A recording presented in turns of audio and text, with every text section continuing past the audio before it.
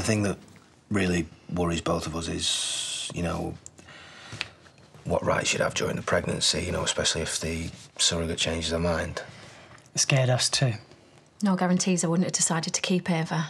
So... No, it's a risk, sure, but... Well, I didn't, did I? Look, wanting kids of my own isn't why I do this.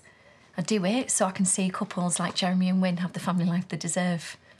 Same goes for the couple I'm considering at the moment.